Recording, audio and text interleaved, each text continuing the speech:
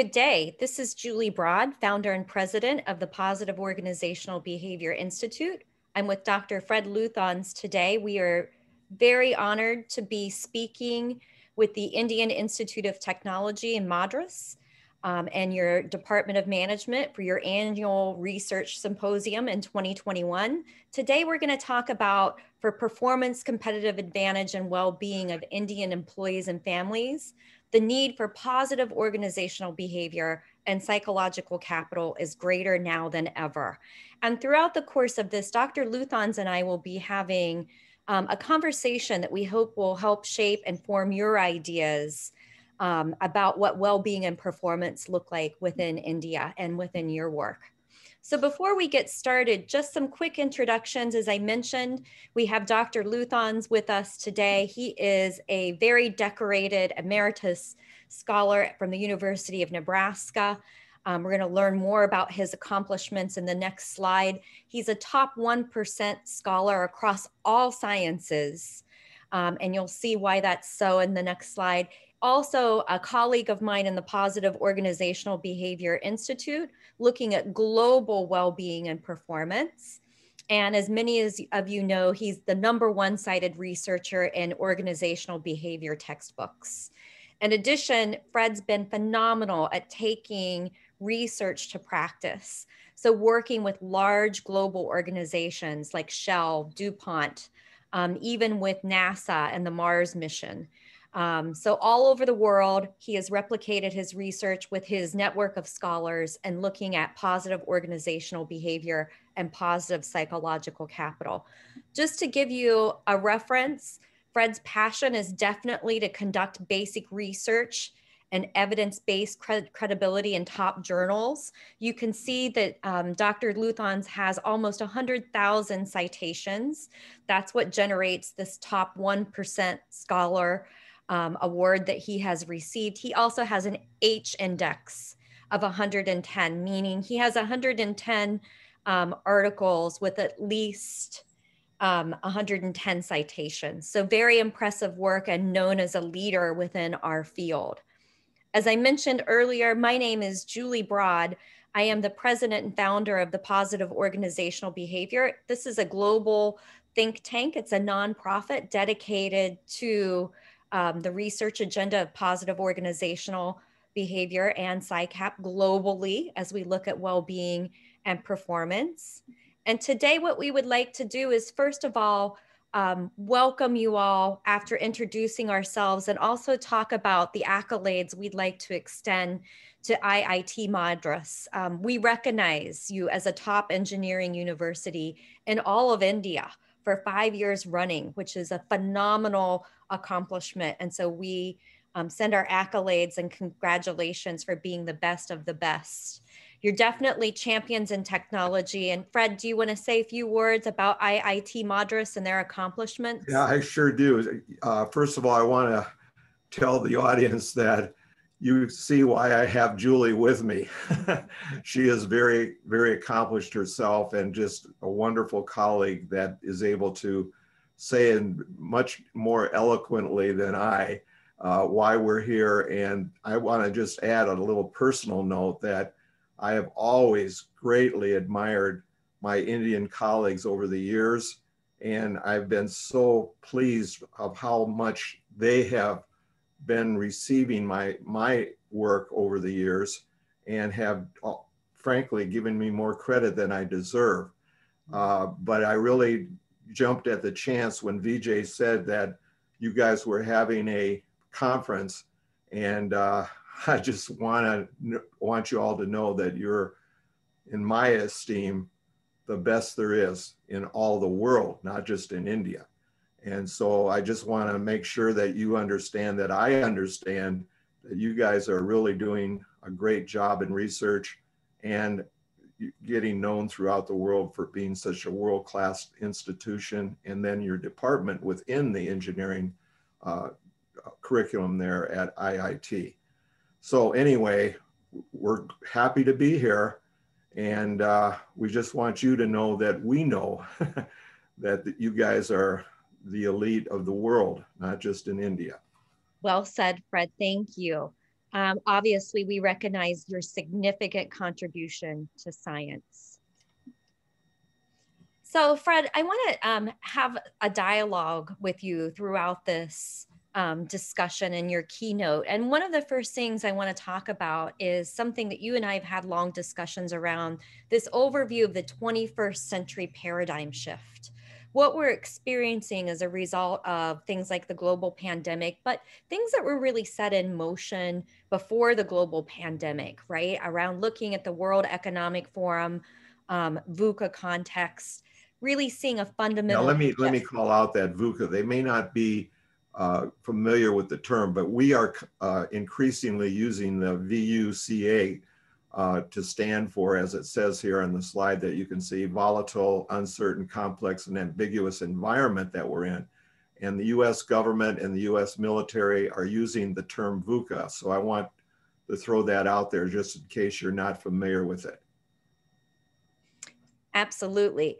And one of the good parts of this is that we know that when we look at the 21st century, the World Economic Forum, for instance, points to a lot of geographical instability, blurring geographical and political lines. We see this with accelerated breakthroughs in science and technology. And obviously, IIT Madras sees this as well, as the scientific research and evidence and science are perhaps more important than ever, especially when we think about how we're going to combat the global mental health crisis that we're certain to face in our workplaces. And we're hearing more and more about the mental health fallout. It's not just the pandemic itself, and it's not just the physiological health problems that are occurring, but the mental health is just exploding all over the world. And it's coming to the surface for the first time. We have to do something about it. And that's where we're committed with POBI to that side of things, other than just how can we increase productivity and performance. But the key to this is, the beauty of it is, we can do both. We can do not only performance, which we've spent most of our time with in my arena, but now we can do something about mental health. And we'll get into that, as Julie will tell you. Perfect. Thank you, Fred. So psychological capital, to many of our viewers, this may be the first time that they're being introduced to the concept of psychological capital. So Fred, do you want to give a few words on the concept? I'm sure most of you have heard of it. I hope you've heard of it by now, but maybe not some of the students, but certainly I know the professors have. But I just want to remind everybody exactly what we're talking about here. So I was lucky enough to be on the ground floor of positive psychology. And when I say on the ground floor, I mean that literally, because we had hosted here in Nebraska, here in Lincoln, Nebraska, where my University of Nebraska is, I was lucky enough to be part of the Gallup organization as a senior scientist, along with my university position. And we held the first positive psychology summit at Gallup in Lincoln, Nebraska. And at that time, I heard Martin Seligman, who all of you know is probably the founder, or at least the recognized father of positive psychology. He was there. So were all the other gurus of positive psychology. And I'm sitting there thinking, wow, why aren't we doing this in our field of management and human resources and organizational behavior? So at that point is when I then decided we're going to do positive organizational behavior. And I was lucky enough to get that into the literature, the published literature, in the academic literature, not just in the consulting, which had been talking somewhat about positive approaches. But I set up from the very beginning at the top of the slide there what the scientific criteria were going to be part of psychological capital. And that's scientific criteria amounted to, number one, I wanted to make sure that we had theory and research to back up what was included in psychological capital. So that was my first criteria. It had to be based on theory and research in the published academic literature. Number two, it had to have valid measurement. So we set out to do and validate a measure of psychological capital. Right now, I've had several thousand requests for that, who bother to get my permission on our copyrighted instrument called this called the Psychological Capital Questionnaire, PCQ. And so we've had that validated in the top journal, again, here in personnel psychology. We had that validated. And then thirdly, we had to have the idea that we could still develop what was included in psychological capital. So we moved away from traits and characteristics even toward what we call state-like, not pure state, like a mood maybe or something like that, but that it had to be state-like, i.e. that it could be open to development. And that turned out to be a very important criteria to separate us from all the personality traits and characteristics and even strengths and things like talents and things like that. And then finally, it had to have impact on objective criteria that had to do with performance and well-being. So that's the criteria. I searched the literature, primarily the positive psychology literature, not just organizational behavior. And I came up with, as you see here, first of all, that met those criteria were hope, having the will and the way. Now, again, there's a 500-page book on hope theory. There was considerable research being done in positive psychology on hope, but not in our field of organizational behavior and management.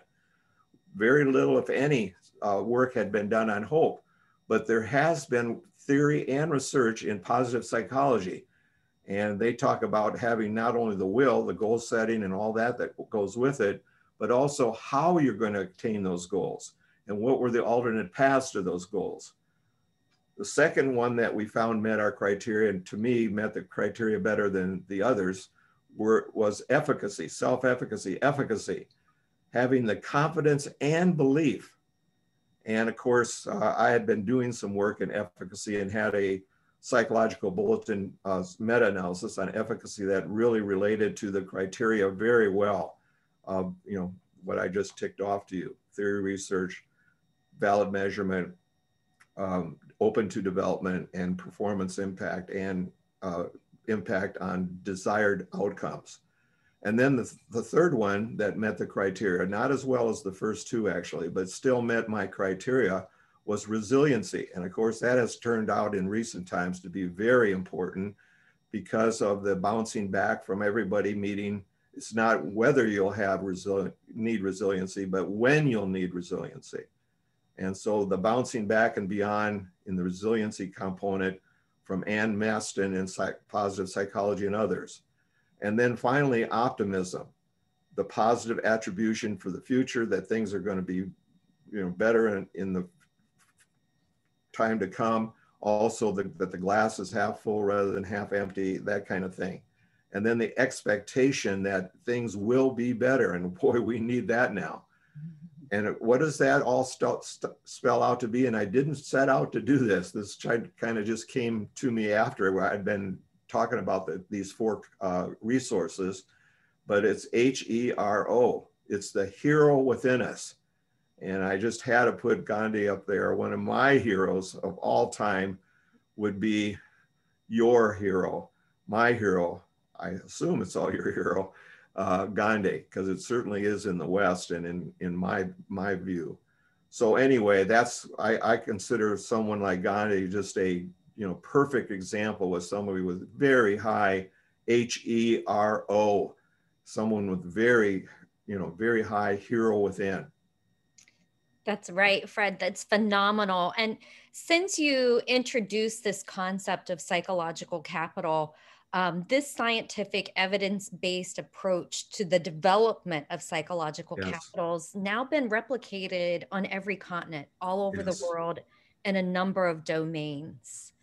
So we're going to talk about some of the impressive findings in the research next. But, when we talk about looking at global well-being and performance with PsyCap Hero, this can be applied to our youth, to people in our workplaces, to communities, even to people, as we've experienced in your work with the Dana-Farber Cancer Institute, that may be terminally ill, focusing on well-being and performance during an unfortunate path. So it can be valuable to us even in diagnosis and deficits, but also when we're wanting to optimize human potential. Yes. And that's where we're really taking off in recent years here, but especially in within the last year, taking off across the world like this. And that's why they're citing my work, and I'm ended up in that top 1% of all research in the world. That's right. The demand has never perhaps been greater. Right. So Fred, talk to us next. We've got a few thoughts about all of that research right now, and all the peer-reviewed literature, right? Right. Meta-analysis, looking at what the benefits are when we develop psychological capital. Walk us through what some of the findings have been from that literature. Yeah, and I'm just now kind of going off, beyond the meta-analysis. That's what it says there. Post-meta means that beyond the meta-analysis that is in the published literature, there's 2 or 3 of them that have been done so far, including in India. There's been a meta-analysis published in the academic literature on the impact that PsyCap has on especially performance, satisfaction, commitment, organizational citizenship behavior. That's in our literature, the OB literature. But now, just more recently, we have found that throughout the world, as Julie pointed out, the higher the PsyCap, the higher well-being, mindfulness, engagement, ethical climate, hardiness, humility, voice, safety, justice, trust, etc., etc. Almost every variable that you can think of has been done, but there's still room to refine that, and there's still room for future research to show the impact on these positive things that PsyCap can affect, including experimental designs that says that PsyCap causes these things. So, we have really sophisticated experiments in the published literature that the higher the PsyCap, the higher these good things in life and the good things that we're now really concentrating on in the world today. And then, of course, the higher the PsyCap on the other side of the slide there, the lower the substance abuse, which is a real problem, like the opioid crisis that we've had here in the US. The higher the PsyCap, the lower these substance abuse and addictions. The higher the PsyCap, the lower the work-family conflict, depression, and I'm going to star that one because this is really critical right now in our mental health fallout from the pandemic. So the higher the PsyCap that can be developed, remember that we've shown can be developed through experimental designs, the lower the depression, even when the studies have pitted it against the meds, which of course are the physical model, the medical model, as well as the most sophisticated, and I love too, cognitive behavioral therapy, which is the best that mental health professionals have been able to offer. But our PsyCap is actually having a bigger impact on depression than the medical model and the therapeutic model. The lower the burnout, which is a big problem throughout the world right now, the lower the emotional labor, stress, negative affects, incivility and harassment, which of course is a big problem all over the world, including India, but of course in the US as well. The higher the PsyCap, the lower the incivility in the workplace, but also in, as Julie has specialized in the government agencies, the NGOs, as well as in families, and the incivility and harassment problems between domestic abuse and things like that. And then, of course, the higher the PsyCap, the lower the turnover, both in terms of intentions as well as actual, absenteeism, et cetera, et cetera. We could go on, but I hope most of you know this literature, and if you don't, just search for it, it's there. That's fantastic, Fred. And it's very impressive work, no doubt. The other thing that I recognize when you're talking about this that's so valuable is that PsyCap eliminates stigma because it Yes. came out of the business school. Very importantly, it eliminates stigma. And I know I've seen you live presenting that in places like in Beijing. Can you say a few words about the stigma being reduced through PsyCap and the work and Yeah, travel? this is huge. As we know, the biggest barrier in mental health throughout the world has been stigma, meaning that people just are hesitant to seek out help when they need it. And boy, do they need it. You've even looked at some of the statistics there in India, right, Julie? That's right. Just, with the global mental health fallout, we also see in India, just like in the US, significant increases in stress, anxiety, and depression. Right. And people are, hesitant to go seek help on this. And if they do, there's really nobody to go to because of the stress on the system of mental health in the world. And when I say nobody, of course, there are, colleagues that we all have that are doing a wonderful job, but there just aren't enough of them. And so we have to do something about that. And I just think that we have an answer, not the answer, but That's we right. certainly have to start looking at.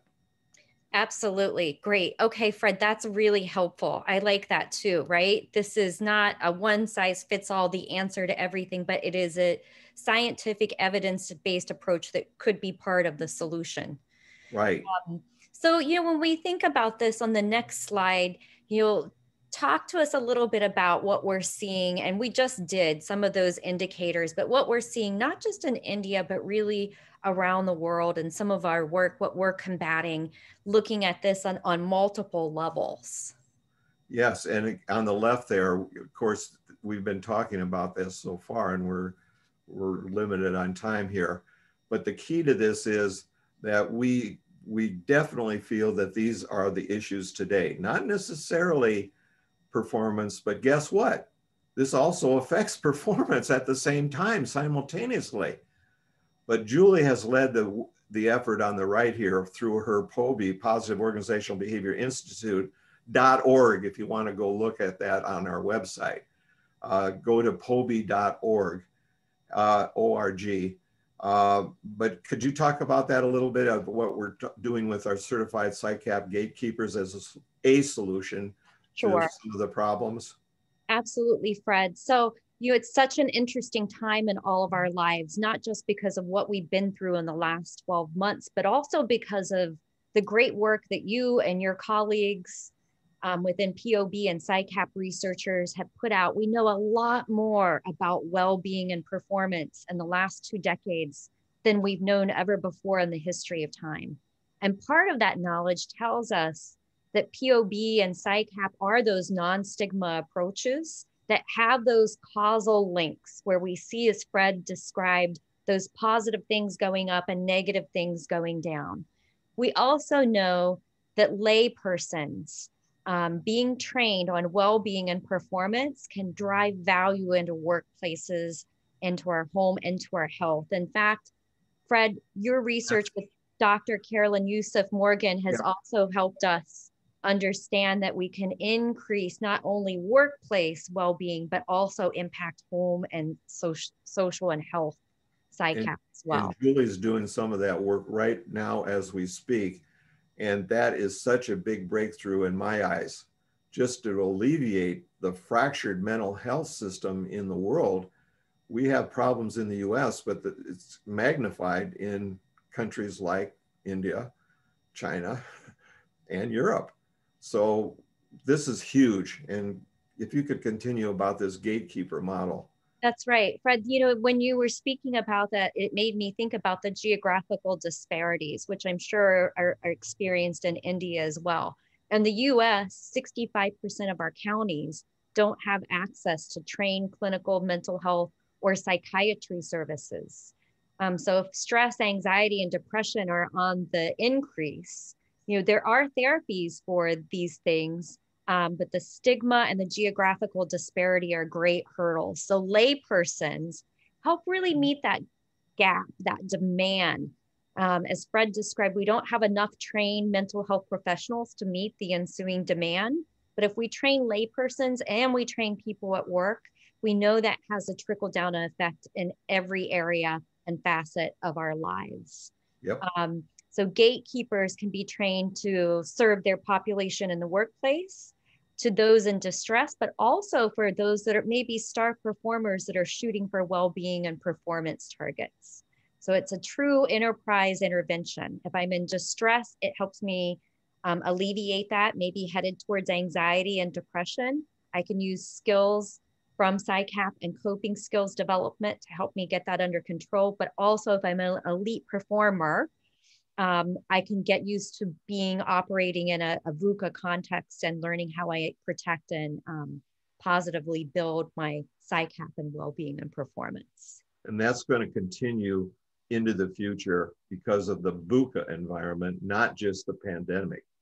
Once this pandemic is hopefully under control, which we're all praying for in this country, and I know over there as well, then we're going to have something in the future. That's right. But the idea of gatekeepers and the workplace being a place where we can impact this problem is significant. We spend a third of our lives in the workplace within our organizations. So looking at how we develop PsyCap for individuals, groups and teams, leaders, organizations, and even countries overall. Yes, measuring it for countries overall provide us with great predictive analytics for the future. Right. So IIT Madras, Department of Management, we recognize that you are the leaders who will wrestle with COVID-19 fallout and the impacts on well-being and performance. We do believe that, as Fred said, that this is an evidence-based solution that could be part of the solution, and looking at how we simultaneously address this mental health fallout while improving well-being and performance in our organizations. Fred, any thoughts here? Yeah, just that Julie has been working with government agencies, what we call over here, FEMA, and what we call some of these issues that they face. And they are very excited about POBI and about PsyCap and our gatekeeper model. And so we're building on that, and we're doing a lot of work with suicide right now, which is the ultimate of, as one of our colleagues says, the final decision. And that is so tragic here as well as there. And I just want you to know that we're working on that as well.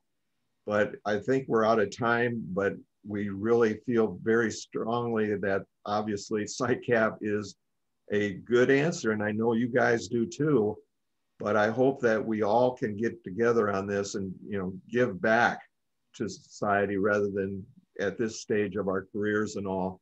It's time for us to step up and help the whole society in India, as well as the US and European and Chinese and the whole world.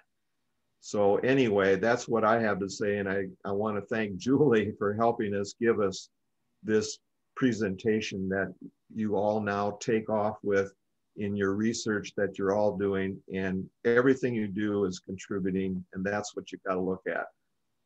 That's right. Fantastic, Fred. As always, it's great to spend time to you. We want to extend our thanks to IIT Madras. It's an honor to be with you today virtually, and we'll hope someday in our future it can be in person. Yes, you have to show us Indian food that our restaurants here couldn't match, I'm sure. Thank you all. We wish you all a great day. Thank you. Thank you. Bye.